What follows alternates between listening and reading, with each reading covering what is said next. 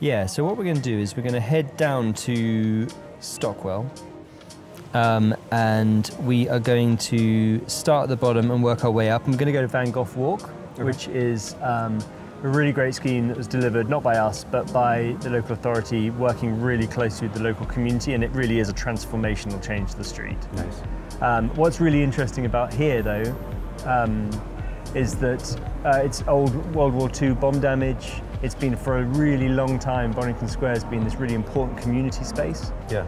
Huge amount of community ownership. But together with Lambeth Council over the years, they've kind of worked together, you know, and you can see the kind of the quality of materials and the way the park sort of falls into the street. And you know, lots of public seating, but there is still a very strong community sense of ownership. You see a lot of the houses around here have planters out on the street. Yeah. Yeah, it's a really beautiful part of London, tucked right behind Vauxhall. You know, it's so hectic, so busy, and you are meters away, and it's just this calm oasis in the middle of the city. Yeah. So this is always a lovely place to start the conversation. You've got people sitting out on the street. Yeah, it's just been done really well. Not a lot of through traffic, so you can spend time in the street, but traffic can still come through. But it has a very much has a feel that people are first here, Yeah. and traffic is second. Traffic is kind of a guest. So in these areas which are high pedestrian footfall and low vehicle movement, it just makes for, you know, obviously a really beautiful, lovely space. Yeah. Fantastic. So we'll start here, head south, and then work our way back. I love it. I love it. Why don't you go ahead and introduce yourself? Yeah, sorry, I'm Ben Addy. I'm the head of Networks and Collaborative Design, which is going through a name change to something more understandable, which is transport planning and engagement. These are all just labels, but we basically take an equity-led approach to transport planning in the city. So we take a people-first approach, an engagement-first approach to working on a whole wide range of changes to our streets and spaces in the city. Yeah. And which organization are you with? Yeah, that's a good point. I work for Sustrans, which are a national walking and cycling charity, but my team and my work is focused on the City of London because of the way that the funding and the politics work. London is a little bit of an island, but obviously still fully cooperating with the rest of the country. Yeah, yeah. And earlier you had mentioned, you know, the cafe and the articulation to the street, and literally we actually see that. We see the raised, you know, little crossing right here, and I was sitting at a table over by the tree there, and sure enough, you know, motor vehicles do come through here, but they come through at a very, very slow pace. Yeah. That's the whole point. Well, yeah, exactly. I think they're not using it as a cut through. Basically, it doesn't go anywhere. Yeah. So, you know, they're using it to access the area locally in the delivery of goods and services, but it is a people space, so people use it to cut through. Yeah. You can use the park as sometimes a day to cut through and take out the corner. So there's lots of foot traffic, passing traffic. It feels safe. There is another cafe which is sometimes open, sometimes not, just down there, and it attracts that kind of. Yeah, it attracts that busyness. It feels vibrant and vital, and it's economically thriving. I mean, the cafe is, you know, what day of the week? It's Thursday afternoon. Yeah. And the cafe is really, really busy. It is, yeah. But then obviously you can also see that services are being delivered. Yeah. Like the electric van that just drove by. Yeah, So, yeah. As well as an electric green Porsche. Yeah, right, yeah. Of all things. The changing city. Yeah, yeah, fantastic. Well, hey, everybody, thank you for tuning in to the Active Towns channel. My name is John Simmerman. You probably know that already. And what neighborhood are we actually in? So this is Vauxhall, and we are in South London, so south of the river, still central, and we will be flitting between Vauxhall and Oval. Very good. In the London Borough of Lambeth. And technically, we refer to these neighborhoods as LTNs, is that correct? It just depends on them. I mean, the term LTN has become a little bit toxic of late. All right. How dare they? But I mean, they're kind of people-first neighborhoods, quiet neighborhoods, livable neighborhoods, low-traffic neighborhoods. Yeah. A whole range of different terms. But this one's actually been like this for a really long time. Right. So it's not part of the most recent wave of initiatives. Removing traffic. But if this has been around for a while, it may have inspired. Oh, it definitely has. And there's loads of examples of that where traffic's been removed, through traffic's been removed from neighborhoods for a whole range of other reasons. Also, you know, in North London, you've got some examples where it's been roads were filtered to prevent curb crawling and drug dealing, for example. And then suddenly, actually, they also make for a really great neighborhood, and if you were to say to those residents, we're going to take this out now, there would be people would be up in arms. But yeah, so, and I think what is important with this is often with those sorts of neighborhood schemes where you remove that through traffic, in sometimes that's seen as the end goal, just simply the removal of the traffic. But but for me, and for our organisation in London, that is only ever the first step. The removal of traffic is just, step one. Step two is then how do you bring that space to life? How do you make sure that people feel that they can then put their plant pots out on the street, how they can sit out, how businesses can then open up their tables out there. So it's about that activation. How can you use 80% of London's public space is the street? And how can we, lots of people live in flats with very limited outdoor space, so how can we ensure that people have access to the street as a public space? And the greatest impediment to that is fast moving, high volumes of through traffic. And if you reduce that, you then allow opportunities for greening, for play, for socialization. And you can see that all here. So. It's almost as if because we have calmed the automobile in the space and really enhanced the design for people, a people-oriented approach, we have a high vitality or high vibrancy neighborhood. Oh, definitely. You have a real energy to it, and people are connected. You can guarantee that people will know each other. They will know who their neighbours are. And you obviously got that very famous Appleyard study that shows the busier a street is, the less likely you are to know your neighbour. I can guarantee you most people here will know each other. And I think that's what you're trying to get to, and that's what all these other different initiatives that come with a lower trafficked neighbourhood bring you. So we've got an organisation here in the UK called Playing Out, who do so much work about bringing play streets back to our neighbourhoods. Correct, and that's, I do something very similar in a slightly less formal way, but just dragging a basketball hoop out onto the street and writing slow, kids and adults at play. And then all of a sudden you get to speak to your neighbours that you never really see. Kids who are new to the neighbourhood can come out and ask to play. And that's just not going to happen if everyone's having to travel to their local park, and it's certainly not going to happen if everyone's playing in their back garden. So, It is interesting too, I was having this discussion not too long ago about how the word traffic has been sort of commandeered to become a negative. And so we're talking about a low traffic neighborhood, but what we're really trying to say is it's we're trying to reduce the amount of negative impact that cars are having from a business perspective. It's actually a high traffic neighborhood now of footfall, of people coming by. And to your point, when I was over at the cafe table over there by the tree, go ahead and grab a drink. I'll finish this thought here. To your point, exactly. People were coming up and seeing friends and coming by and starting up a conversation. And so it really is that we have the people-oriented traffic of people walking by and strolling by and seeing friends, is there, so that it gets back to that vibrancy and the vitality of the community.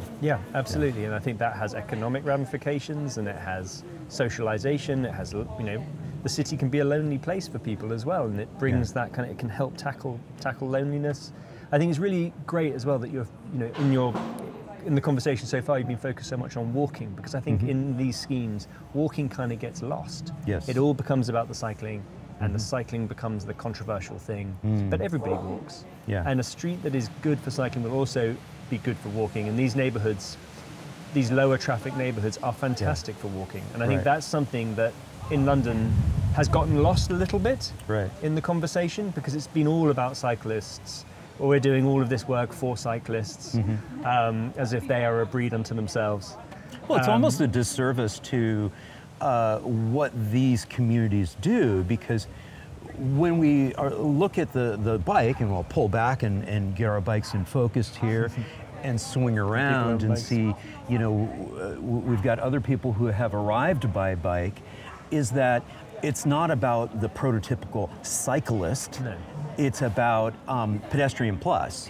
This is a tool that allows us to be able to go just a little bit further, because our range, or a person's range on by foot, might be limited, especially if they have a little bit of an injury or disability. Oh, definitely. And so being able to cycle on, on a device, a mobility device, i.e. a bicycle, it can. So you know, kind of countering that image of what this is all about. It's not about the long-distance cyclist and the sport cyclist necessarily. Or the commuter. Or, yes. Yeah, and when we come out onto the main road and we cycle down, you know, we will see some commuter cyclists coming along. And then we see. Yeah, and you've got this, which opens it all up, which is fantastic. And, you know, and I think also it's about those deliveries. It's about parents taking their children to school on their bikes. Yeah. It's about people being able to do the weekly shop by using a cargo bike or using their bicycle. You know, these aren't lycra-clad people wanting to, you know, time trialing. Right, yeah. These are people just going about their daily lives and using, as you say, a tool to make that a little bit easier. Yeah. And a bit more joyful too. Yeah. Well, speaking of Pedestrian Plus, I think we've got to move along. We've got some things to see. That's right. All right, cool. You've got your map, so let's do it. Cool. All Thanks, right. man. So obviously we've got the river up there, and then this is kind of heading out of, it's taking people out of London. So you would see, at like 5 o'clock, you would see a huge flow of people coming this way and a huge flow in the morning of people coming that way. Right, yeah. Yeah, okay, great. So we're just gonna head down here, and then the road does this little funny thing you'll see when we get down there, it just does a funny thing, we'll have to cross the road. Okay. Yeah. Oh, I might just swig this and chuck it in the bin actually, because it's a little tricky. Yeah, overflow. I know. Especially when we get in the traffic here. Yeah.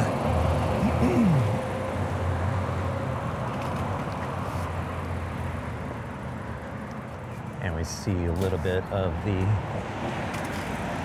traffic control. You can see no entry here. I actually think that's quite an interesting reflection, because riding along drinking your coffee is far more doable in a sort of low traffic neighborhood, whereas you need your wits about you a little bit more, say, along here. So it's, Yeah, no, that's a good point.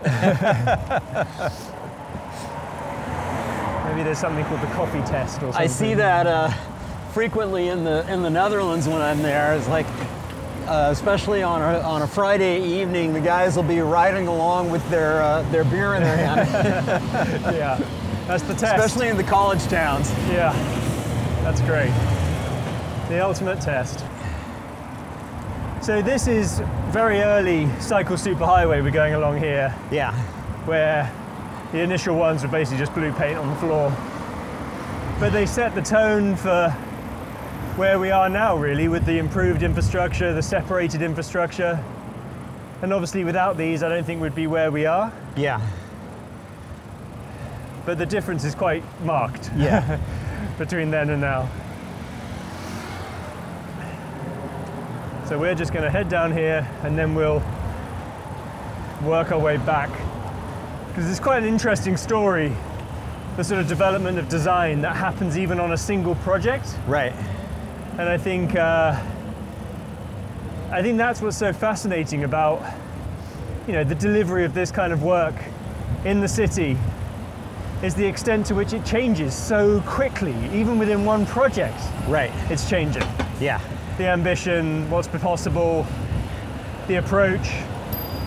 So yeah, keeps you on your toes. Yeah. Okay, now we're talking. Look at this narrow street here. So it'd be, you know, you've obviously got a mix of housing. It's a pretty old neighborhood. Okay, so bring us up to speed. What is the relevance of the neighborhood we're in now? So we're heading towards Van Gogh Walk, which is a sort of historical, well, not historical, but it's a, you know, it's been, I actually can't remember when it was done, but, you know, over 10 years ago, scheme that was designed to tackle through traffic. Again, we're going to go left here. Again, was very kind of community centered. So it was very much focused on the community really pushing for change. It's in a location which is mixed, so you've got some very expensive houses, you've got some social housing, and you've got obviously a school. We're going to go left here. So, yeah, and it's in an area where Van Gogh apparently lived, so this is why it's called Van Gogh Walk. You've got the little sign up here, which I think is something that we want to see much more of. Yeah. So now we're entering it. We're actually going to go left here. So again, the street here is open to the traffic, but it's it's a very different space. It almost, very much feels like cars are guests here. Yeah. So you've got a hoop in the street, which is my absolute favourite feature. Yeah, swing around and get a shot of any the hoop. street in London. And you've got play features. And your boy likes to play basketball? Yeah, he likes to play basketball. So when he hasn't been here, but when I've shown him Yeah. pictures of the basketball hoop, he is very jealous and wants the same installed in our street. Fantastic. And how old is he? He's 14. Okay, yeah. But so you've got in here, you've got, as you just seen, cars can come through. Sure. But they do so very slowly. This section over here is completely car free. But on this bit, you've got planting, you've got playable features, you've got cycle parking, seating. The idea is when the school spills out, some kids continue to play in here. And again, just like Bonington Square, it's a respite from the city. We've just come off that really busy road. And again, the neighborhood is a place that should be calm, that should be welcoming, that should be for all.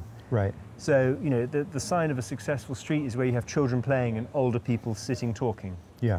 And you have that in this space.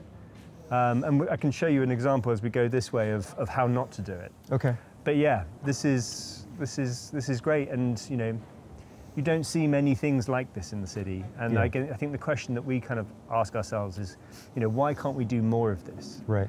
Obviously, it's not a cheap undertaking. This kind of surfacing and the removal of surfaces and the changing lighting, and it's an expensive project, an undertaking.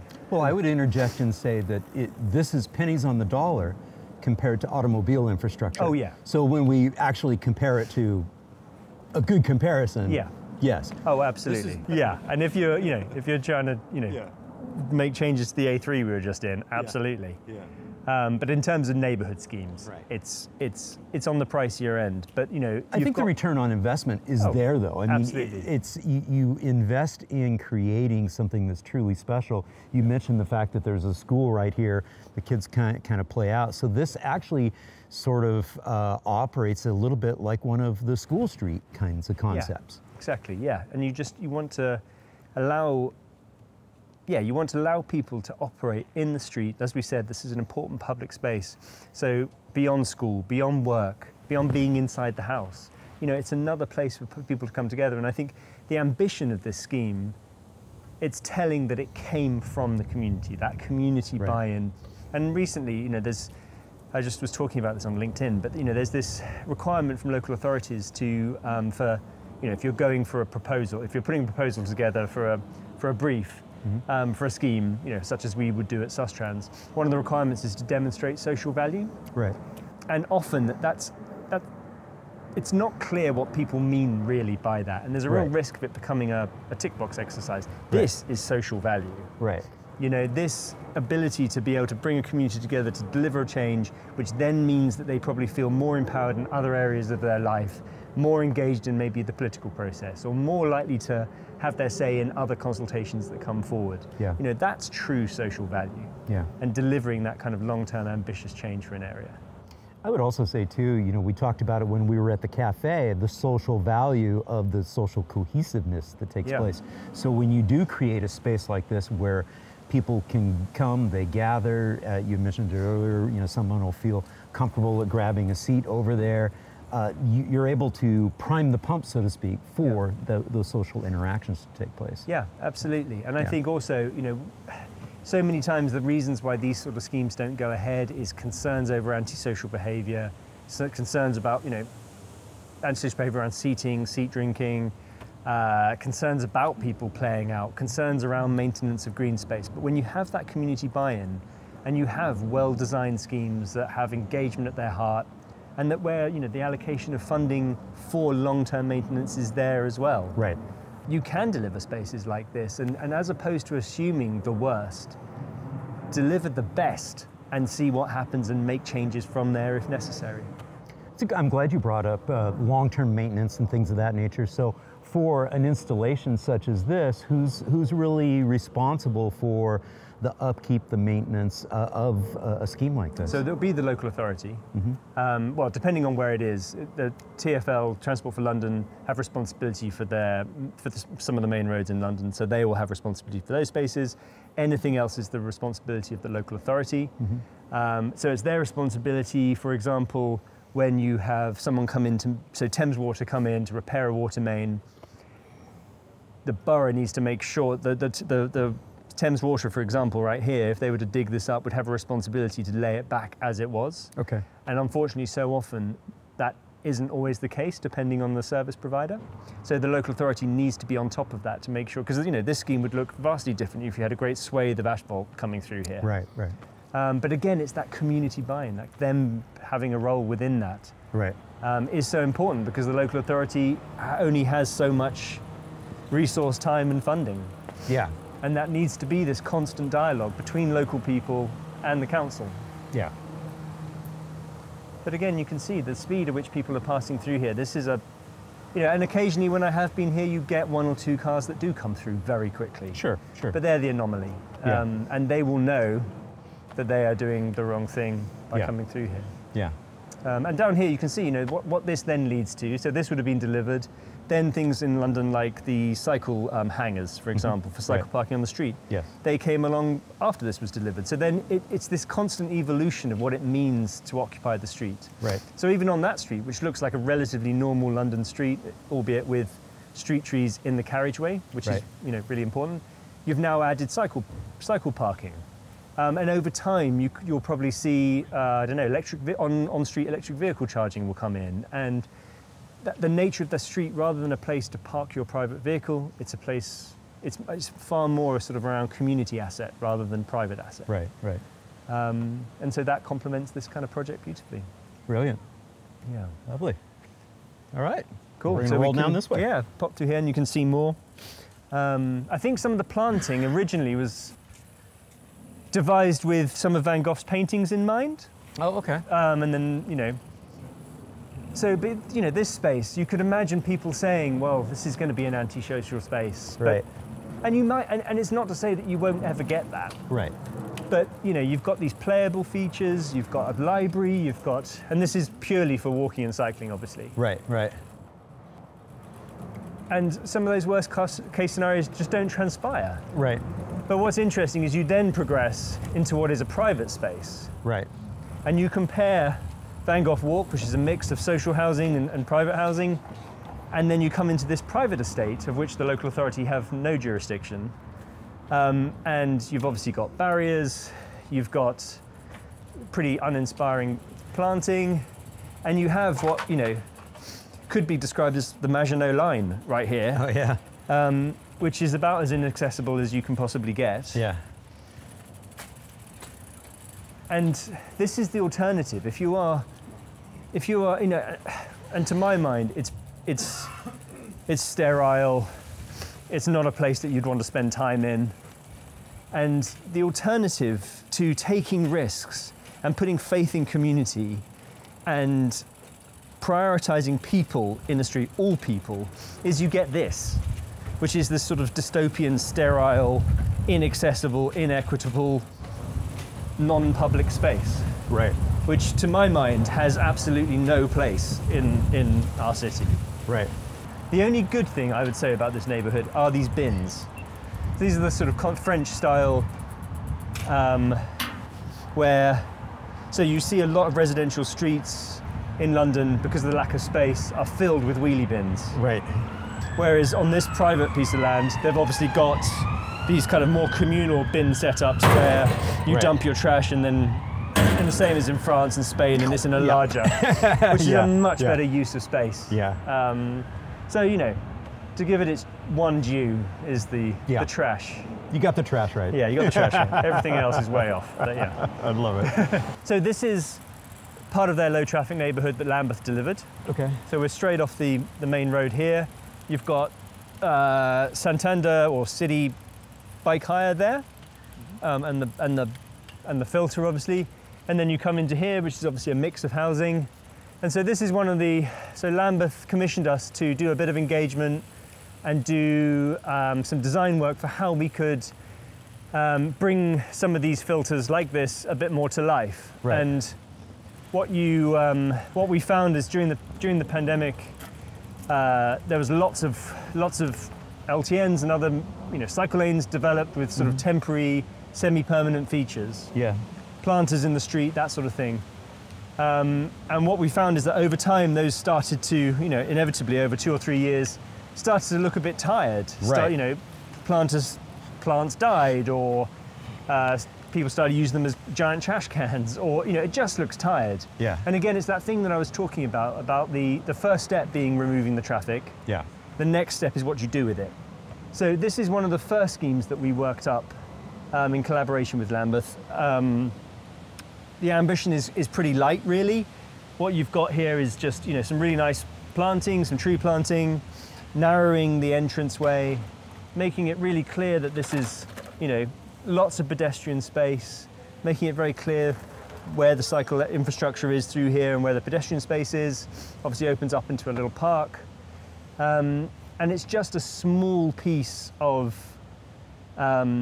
street infrastructure that, builds on the planters that were here previously, basically. Yeah. So it's not, there's nothing about this that's reinventing the wheel, but it definitely softens the landscape. Right. And it tells you as you're coming off this busy road and you've got this avenue of plane trees, it then, you then enter through this sort of gateway into a residential area. And I think that kind of, you almost breathe a sigh of relief when you come and walk through these spaces, right. You're just right. suddenly like, I'm on my way home. It's, so yeah, it's nice, and this little avenue is so lovely, and obviously it's really important given the mix of housing and making sure that these spaces, are legitimately for everybody. Yeah. So. And explain again that relationship. You were contracted by the community, is that correct? No, by the council. The council, yeah. Okay. So we were commissioned by the council to carry out a small bit of engagement and then all the design work and for the design the delivery. work, Yeah. So at Sustrans we've got transport planning teams, engagement team, behaviour change team that do a lot of activation of streets and spaces, and then we have our design and engineering team, which have landscape architects, urban designers, highway engineers, and in that role we support local authorities and historically Transport for London, with the delivery of a whole range of different schemes. Yeah. In the same way that other consultancies do. Yeah. Fantastic. Yeah. I love it. Yeah. So what's nice about this is the first one we did, and as we progress, you'll see that you'll see the change over the coming months as schemes became more ambitious, as there was greater buy-in for this kind of approach, maybe deeper engagement as we went on. And that's all over the same scheme essentially. Right. But just that you deliver this and then you go on to the next thing and you think, well, what more can we do? And local councillors, local politicians get a little bit more confident. There's a lot of controversy around some of these schemes. And so when they see this one being delivered successfully like this, they're then like, okay, well, let's open the door to seating or to other things. And it's notable that, there is no seating here, for example. Yeah. And as we'll see, that changes as we move on. Yeah. Brilliant. Yeah, and to your point too, you start off with your lighter, quicker, cheaper materials that you do in an emergency type of situation, like with COVID. Yeah. But then you quickly, once you've kind of reserved the real estate, so to speak, you try to get into something that's of a higher quality and something that's beautiful. Yeah. So that you don't have that as being one of the excuses where community members are saying, I don't like this, it's ugly. Well, and I think that's a legitimate point too. I think that broken window syndrome is a thing. Yeah. And I think it's also just about, you don't need to use, black granite and hand-carved curbs. These are all materials that will be in Lambeth's yard or within their supplier's yard. So the curb breaks, it can be replaced the next day. The planting dies, it can be replaced. There's nothing here that isn't easily maintained, and you can see the planting has been maintained well, and Lambeth have got a good maintenance program. Right. From the design perspective, there's a lot of signage, and you'll see this in the other schemes, which is, you'd want over time, as people get used to the scheme, for that to be reduced. Yeah. Because it just still feels, it's quite highway feeling with lots of line marking, yellow line. Do you need yellow lines through here? Do you need such big signage over time? Hopefully not. Right. Because it softens the space. And again, all this signage is all designed for motor vehicles. Right. It's not people. It's not for people. So we need to move. We need to try and move beyond that. But for the now, You know, it's not a bad scheme, and definitely as we see it progress, it gets better and better. Yeah. Well, let's go look at some of the newer stuff. Yeah, great. All right. You know, and it's just lovely seeing all these things come together. You know, like the cycle parking, EV parking, even the London Santander parking, formerly known as Boris Bikes. Oh, right. Yeah. It's funny how, I guess, with like so much in life, one thing then moves to another. Right. You know, you deliver this cycle lane, then the LTN comes, then cycle hire comes, then cycle shelters come, and yep, it all adds up. yeah.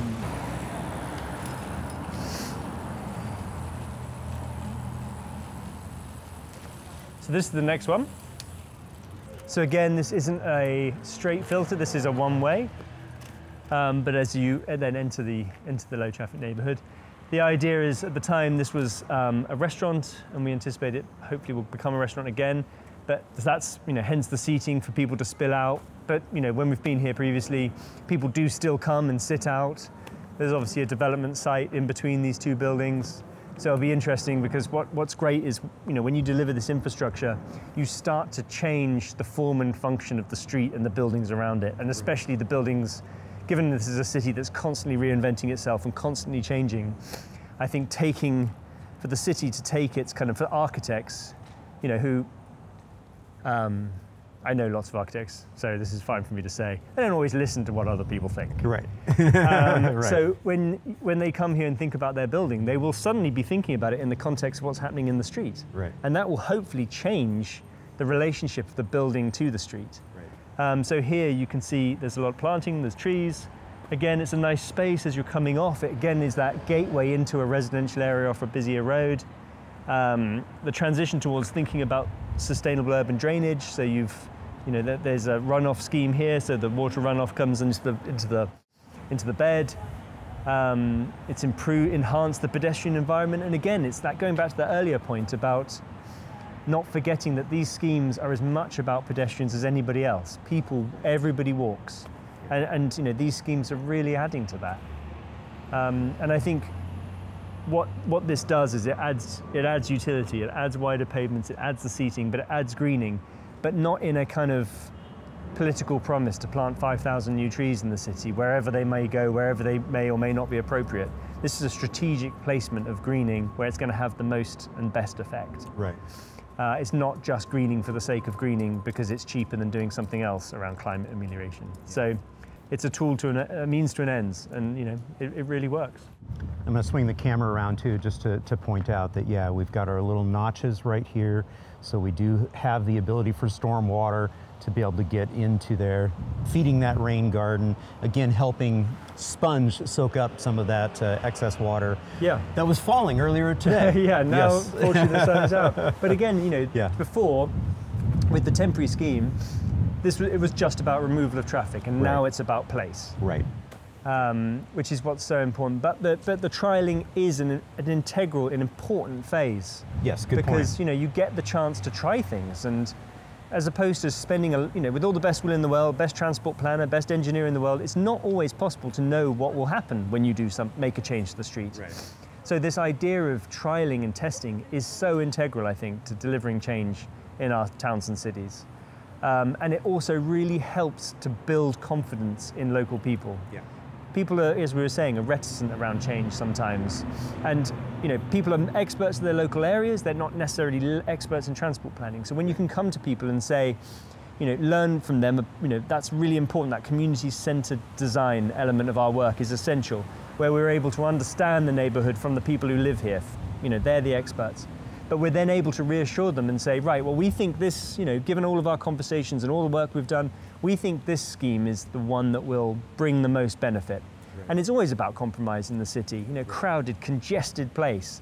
It's all about compromise. But we think this is the best compromise. We think this is the thing that will work. But we're going to give it a go. We're going to deliver it for 6 months. We're going to monitor it. We're going to continue our conversations with you. You can feed back to us because you're here all the time. And if it doesn't work, we'll change it. Right. And then when you get to that final point, you do the formal consultation and everyone has their say and the scheme goes permanent. That's when you can then start to really, you know, open the door and again open those conversations with local people about, well, what do you want here? What will work here? Yeah. You know, do people sit here, or do people sit over that other side, or where does your kid want to play? You know, where did the kids congregate? What's their journey to school? Maybe we can make that a bit more fun. Right, right. So it's an ongoing conversation. Yeah. There's no real end point, I don't think. This is just a little bit of the scene, but again, you know, it's really setting the tone. You're coming off this busy road, which again, you know, has the cycle superhighway on it, which, you know, will hopefully in time be upgraded. It's already 20 miles an hour, except for that speeding police car. And then this is the low traffic neighborhood. So once again, you're coming into this space and it's really clear that this is a cycle space, a pedestrian space, you've got the greening, and it's really kind of, what's the word? Framing the neighborhood, you know. And these aren't expensive undertakings. These are relatively affordable measures that you can do to really change the feel of a space. And again, you've got the suds, the notches in the curb to help with drainage, and a nice planting scheme. But we can continue down here. And what's noticeable for me, actually, you can see here, this is a lot less highway. Right. You know, the big signs, there's kind of hidden by that tree. You've got the wooden posts, you don't have metal posts, you've got a little line marking, but not as much in other places. Yeah. And it's softer, and it's more people-centered rather than car-centered. Yeah. And I think that makes a significant difference. And I think that that's part of the result of the iteration, is you're able to start fine-tuning the details. Yeah, absolutely. Sorry, it's this way. These little alleyways. But you know, you can see the design of new buildings. Yeah. And that matches that sort of scheme. Yeah. And so you'd have to imagine, you know, there's potential development opportunity here at some stage, which will hopefully be framed by what we have down here. So yeah, here's another iteration. You can see it really takes it to the next level. It's a much larger space that's been reclaimed from the car, basically. Mm-hmm. So again, you've got the nice planting, you've got the softer materials, you've got the really nice use of materials. So you have the brick gateway, you've got the trees, but then you've got the addition of more informal seating. You've got the raised planters, which then opens the door to people actually engaging with this space. So the planters then feel accessible to local people to maintain if they want to. Right. You've got the informal seating that sits in the sun. It feels separated from the really busy traffic. And you can see that iteration. I mean, again, lots of signage, but hopefully over time that goes. But yeah, it's a really nice scheme, and I think, you know, our designers are really pleased with this, and I think it's an example of what's possible. It also seems as if some of the materials and some of the designs are almost modular in nature. Yeah. Yeah, I think the idea is that, again, it's the opportunity to fine-tune things. Mm-hmm. So I think the idea is those could be moved if you needed to. If it was found over time that the refuse vehicle that may come through here sometimes clips them. So you could, if it did, you could then move it. Right. And maybe over time it also helps with that feeling of, because it would have been quite easy to deliver this scheme without the raised beds and the seating. Right. But it would have really taken away from the scheme. You really, because at the moment you're really pinching the road down. You can see just with the marks on the floor where the vehicle traffic is. Yeah. And there's probably arguably room for it to be even tighter. Sure. But and that will only be, refuse vehicles, council vehicles, emergency vehicles using this space. Yeah. For these people looking out over here, it's a lovely piece of public realm. And typically, again, in some schemes, in some areas, you might get concerned about antisocial behaviour. So the idea of delivering the cubes is it a seat or is it a bollard? It's kind of that. Sure. It sits on that line, and people can use it and interpret the space as they want. Yeah. I like it. Yeah, the landscaping's soft. It feels, again, a lovely gateway into a lovely tree-lined street. So Thank you very much for having everything in bloom. Yeah, we try. Great, and so we can then just lead on to the last one of this set of designs, which kind of encapsulates all of what we've seen before, really. So, right. Yeah. Very good. This is certainly what our designers had in mind, is the idea there isn't the money to transform every square inch of every street. Right. So choose the places where people come together, where people pass through, where there's a trip generator or a shop. And so that was the thinking with here. The thought of our designer was like, this feels like a town square, but it's not, because it's bisected by route running traffic, it's bisected by, just a simple road junction. But the idea was to bring, and again, the line marking is over the top, really. Yeah. But hopefully over time that can go.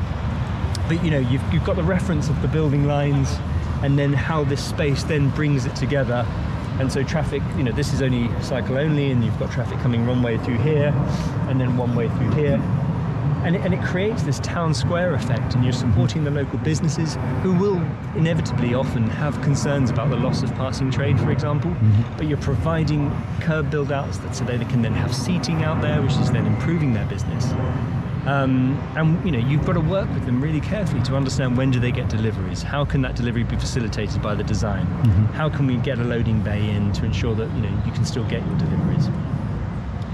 And so a lot of what we've seen previously is kind of embodied here: the planting, the strategic placement of trees, the use of different materials to signify different spaces, the gateway effect. But this kind of goes beyond that to create this kind of town square effect, which I think is what is really lovely, especially when you have incredible buildings like that facing onto the street. Right. It also seems to me too, I mean, we take a look at some of these residences here, and they have their little patio areas here. Now that it's a much calmer environment, I could just imagine that life coming out. Oh yeah, definitely. Yeah. And I think it's all about that. We saw that on that earlier scheme about bringing the park out into the street. You see that a lot more in the city now. This idea of fencing off green space and then having your street, but softening those boundaries is really important. And I think the same is true of housing, and so that people can spill out and easily have a beer with a friend in the street or have a cup of tea with somebody out here. I think it is really important.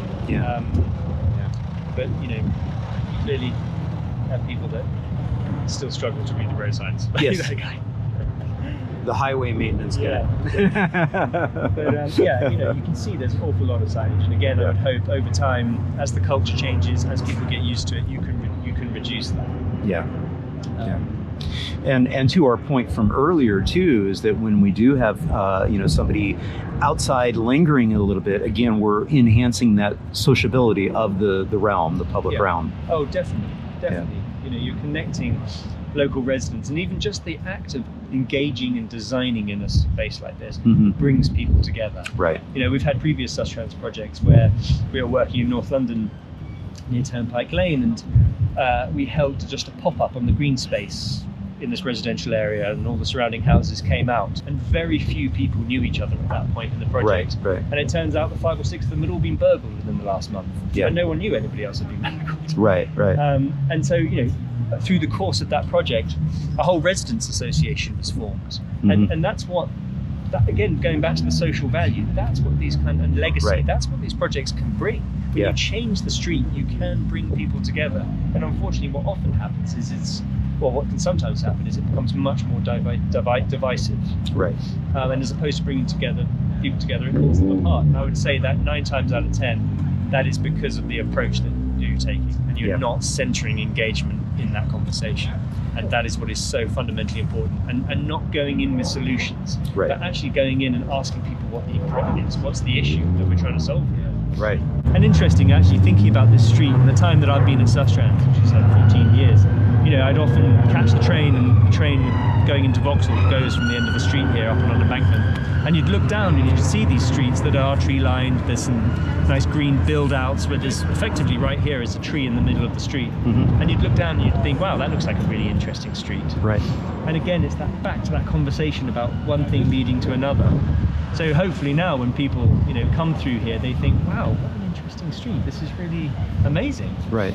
And that kind of appetite just grows. And then all of a sudden, if you live 2 streets over, you're suddenly contacting your local authority and saying, well, why don't we have that? Yeah. And I hope there's, you know, parents of kids in nearby tower blocks where, you know, near Van Gogh Walk, who are like, well, why don't they have a basketball court in the street? Where's our basketball court? Right, yeah. And I think that's a good point too, is once communities come together and they're starting to communicate with each other, and then, yeah, being able to say, yeah, we want that too. Yeah. We want a little bit of this. And I think it's good to bring up the divisiveness that inevitably comes up, because let's face it, the haters are going to hate. But I think it's really important for communities to be patient with the change, because again, change is difficult, and to not overreact to those overreactions that take place. I mean, I think what we often work to, and what I've talked about a lot, is this idea of the sort of spectrum of engagement. You only ever have a finite resource, a finite amount of time. And you've got people at either end of the spectrum, people who will love the change, and people who hate the change. And they're actually quite small in number, both those people. Exactly. They are really noisy, both of them are. Right. And they can be really unhelpful. They each can. Even the people that really want the change can sometimes be kind of unhelpful. Absolutely. So what and those people will continue to do their thing. And you know, the people who love the change can be really helpful, and you know, in certain areas, but where the focus needs to be is on the sort of what will often be 90% of the people in the middle. Right. And in a project, your whole time could be taken up with the 2 ends. Right. And everybody in the middle who has been disempowered, who has been excluded, who is just busy with family life, other priorities, trying to make ends meet, they will just get neglected. So the effort, the energy that we at Sustrans, where we place our full attention, is on that middle ground, is on the people that are undecided, too busy, disenfranchised, don't have a voice, and making sure that they are part of the process. Because by doing that, you're able to deliver an equitable city. And it's about making, you know, I think there's this, I've spoken to City of Oakland a number of times, Warren Logan there, who's brilliant. You know, they talk a lot about their equity framework for the city, where you deliver change in the city based on a whole set of indicators. Rent burden, disability, all these different categories, to where you focus your funding. Because the worst thing, the thing that really gets my back up, is when you have local politicians going out on Twitter, for example, and doing a shout out, who wants a cycle hanger? Who wants 20 mile an hour? I mean, because straight away you are excluding a huge raft of people. And if only the loudest people are the ones that realize, you know, get the change in their city, you're going to be delivering in the more affluent parts of the city. Typically, the people who have time, have resource, are retired, have the connections. And you have to take a more equitable approach to the delivery of change. And so, you know, that's what historically been one of our manifesto asks to the mayor. And we see that change happening, which is really exciting. And TfL have a real focus on ensuring that funding goes to the bits of London needed the most. And I think, if anything, our role at Sustrans is to ensure that that happens. To advocate for that and to deliver in those spaces. So this is a message to all of you who are our enthusiastic supporters for change. We love you. Dial it back just a little bit. No, I mean, obviously those, you know, the campaigners have done so, you know, I'm one, you know, I want to see the change. I advocate strongly for it. I campaign in my own neighborhood. And that's obviously essential to delivering change. And in London, we're fortunate to have some wonderful advocates for that. But in terms of the sort of neighbourhood scale delivery, where it's very personal, it's, you know, your people are basically welcoming you into their homes. You know, you need to keep it focused and local, and you need to give people the time they need to, I mean, because not everybody walks around the street thinking about curbs, thinking about cars, thinking about movement, you know, no one does. It's a good reminder that the vast majority of the people out there aren't thinking about this all the time, and they can be swayed to either of those two poles. And it takes time to wrap your head around it, and you know, it takes time to understand, well, what does it mean for me? And if my finite amount of time that I can give you in between taking care of my kids, going to work, doing all the other things, you know, why is this worth my time? And you've got to make the case to them. You know, you've got to be willing to meet them halfway. You can't expect people to come to you. You can't set up an engagement session in a church hall in the middle of the neighborhood at 6 o'clock on a Wednesday and expect anyone to show up, except for the people at the two ends. Right. Yeah. So you've got to go to where people are and have those conversations. It's a good point too, and it also, you know, occurs to me too that there might be some value of bringing some of the communities that are considering something like this on a little field trip, so that they can actually see what this looks and feels like. Because it's one thing to, you know, have it on drawings and diagrams and, you know, doing a temporary pop-up which helps with the traffic calming aspect of it. It's totally another to like be able to see, oh, this is what you meant. Yeah, and speak to, you know, we do that a lot. We take people around and we don't try and sugarcoat it. You know, we're not trying to hide people from people that have had issues with it, you know, because those are all part of that conversation. It's all part of that compromise, finding that point of compromise. And I think it's also just letting people get involved. So we often do street trials where we even get straw bales delivered. And we reshape, you know, we'd use them to shape, for example, this shape of it. And then they come out and people don't know what's going on. They think the city farms come to their neighborhood. But then when they realize what's happening, they then get involved and think, well, that's too narrow. You need to move the bale this way a little bit. And you know, that will work better. And we do a lot with young people, because I think young people are a demographic that often get excluded, but they are systematically denied the ability to function properly in the street, either because they're being considered, people accuse them of acting antisocially, or they just don't have a say. And the function of the street for a child is so different to that as an adult.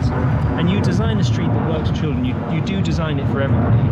And I think we do a lot of work where we try and do that transfer of power between adults and young people. So we use Minecraft in that way, for example. So we run Minecraft workshops where the young people are teaching the engineers how to use Minecraft and designing the street together using that tool. And I think when you can level the playing field like that, and the engineers realize these teenagers aren't scary, and the teenagers realize these engineers aren't entirely boring, you know, there's a lot of opportunity for collaboration and cooperation there. And making very small changes to the public realm on the advice of children can make a huge difference to everybody. They just, you know, it makes the street more joyful. Ben, this has been so much fun. Really, really helpful, and congratulations. I mean, this work is really quite impressive, and I can tell that, you know, many of these communities are going to be, you know, enjoying this. It is going to become a beloved activity asset as well as a community asset to the area. So congratulations on all that success. Oh, thanks. Well, it's also a credit to Lambeth Council for wanting to press ahead with doing things a bit differently and bringing the street to life and bringing people into the conversation. So we're just pleased that we could have helped them with that, and we hope to see much more of this. Fantastic. How can people learn more about your organization and the work that you all do? Yeah, so we've got, you know, you can just go on our Sustrans website, which is sustrans.org.uk. And you know, there's lots of other, you know, we've got lots of case studies. We also have the National Cycle Network, which is a huge network of walking and cycling routes all across the UK. So, you know, if anyone's visiting the UK, it's always fun to get out on that. But yeah, we're always interested in catching up with people, speaking to people. So if anybody ever wants to reach out, we're here. And just let us know when you're in town. Very good. Ben, thank you so much. Cool. Thanks. All right. Yay. And again, sending a huge thank you out to all my Active Towns ambassadors supporting the channel on Patreon, Buy Me a Coffee, YouTube Super Thanks, as well as making contributions to the nonprofit and purchasing things from the Active Towns store. Every little bit adds up, and it's much appreciated. Thank you all so much.